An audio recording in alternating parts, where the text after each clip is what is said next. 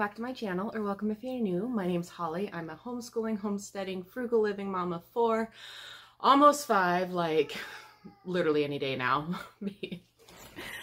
Amazing kiddos. And I wanted to, I've been meaning to make this video for a while. I wanted to give you an update on like our homeschool situation, what we're doing, and also showing you what I have picked out, what we're going to start using this year for homeschool. So if you want to find out, just stay tuned. Has anybody else's summer like just flown by? Because I feel like this has probably been one of our busiest summers that we've had. And it's kind of frustrating because my whole intent was to take things easy, have our easy routine. And I think of all the, let's see, of the how many weeks of summer we've had, I think we've done 2 of like our normal, slow summer reading, all that fun stuff. So anyway, I wanted to give you a quick update on what our school situation is going to look like next year. Number one, oh gosh, how long ago was it? Probably last March. I was in a bit of a rut. I know you've heard me say it before, I had a really hard time with the, like the winter this year, because we had a really wet, cold winter and spring. So I really struggled. And also I was pregnant, and even though I wasn't super sick or anything, I had a lot of lack of motivation. And so also I've talked to you about it before, about one of my kids kind of having some issues in the reading department slash we're not really sure if she's got some learning challenges there or not.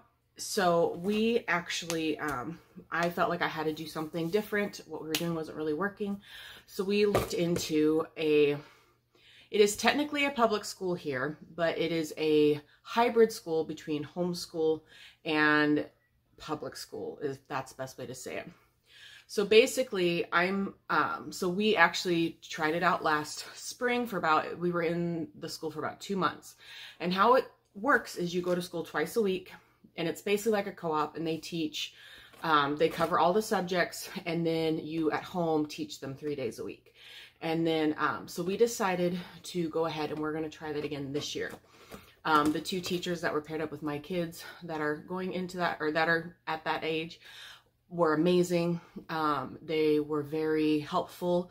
And so we're going to, as long as things stay kind of the same way that they are, that is our plan going into this fall. But that being said, we're actually starting homeschool on our own pretty early on in August. Like, y'all know that baby's coming literally every day. I am officially 36 and some change weeks.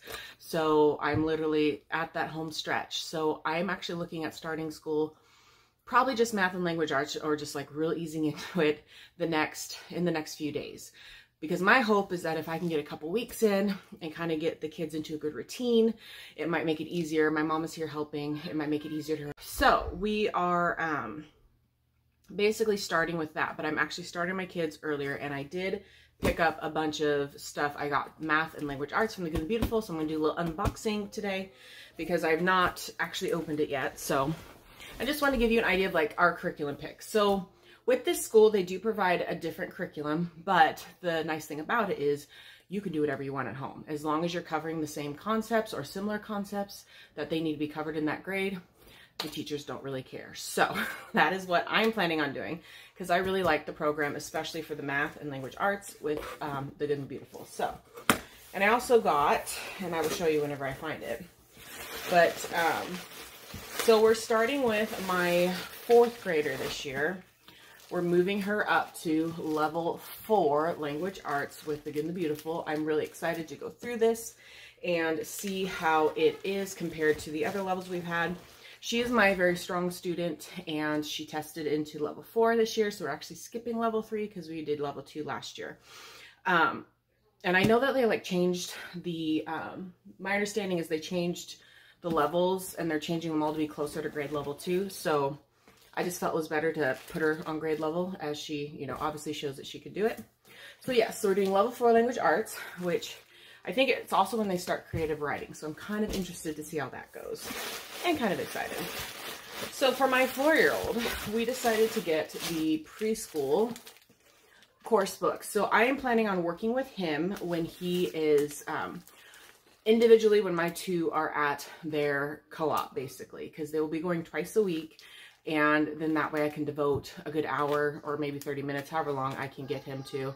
So he'll probably be doing this like twice a week, maybe a third time a week if we can kind of squeeze it in. But I wanted to get something a little bit more concrete for him because he is going to be going into kindergarten next year and I want him to be ready and I want to be able to take our time so that he doesn't like get overwhelmed by everything. And if he is showing like signs that he's just not ready, then we'll probably try to do something else. But at least this will give me lots of good ideas to kind of get him started in like that school vibe, so to speak.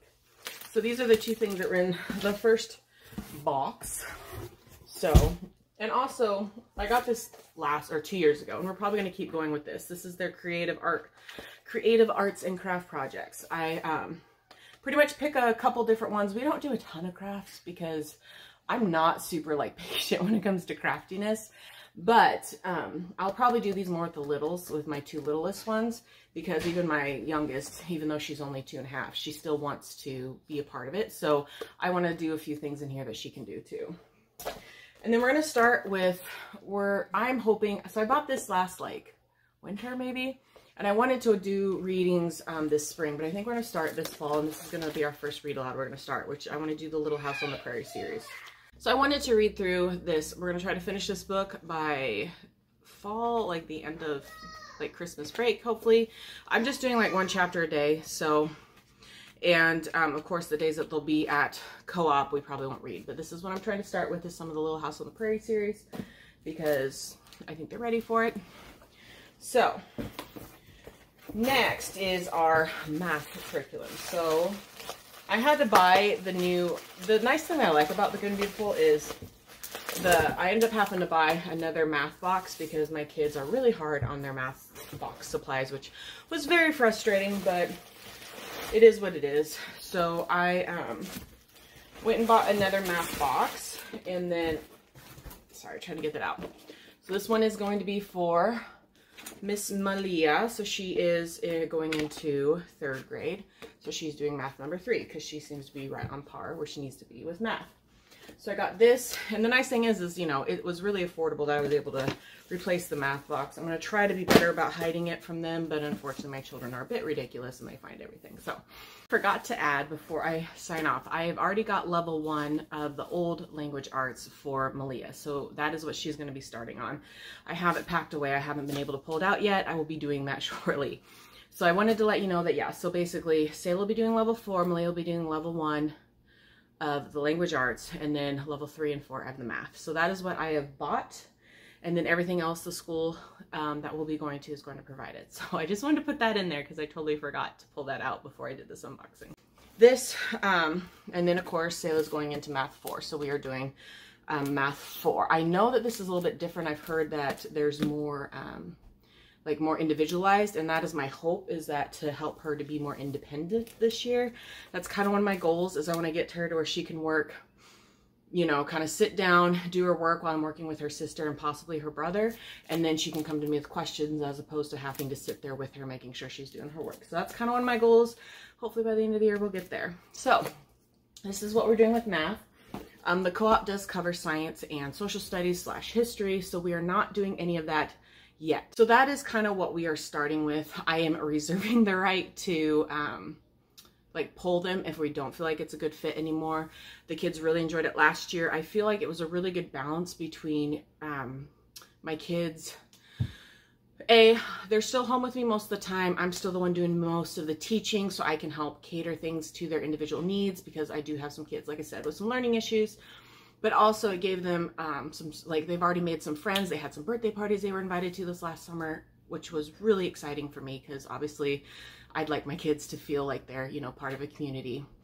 And the co-ops that we've done in the past were great, but I don't feel like we've ever had it translate into, you know, outside of school relationships. So that's kind of what I'm shooting for. So that is our plan as we start school. I'm going to try to film our first day of school so that you can kind of come along with us and see how we do, and just kind of, yeah, showing you how it's going to be this year. I'm hoping, like I said, I'm looking forward to it. I'm really excited for kind of hopefully the best of both worlds. And hopefully this baby will come at a convenient time, which I know I'm kind of laughing, but basically she's due soon. Well, like I said, I'm 36 in 1 week, so she's due soon. So we're just trying to figure out like how to, like I said, I want to get some stuff started before things go crazy. So anyway, I better wrap it up here. If you guys have any questions or comments, please leave them below. And thank you so much for watching. I will see you all in the next video. Bye.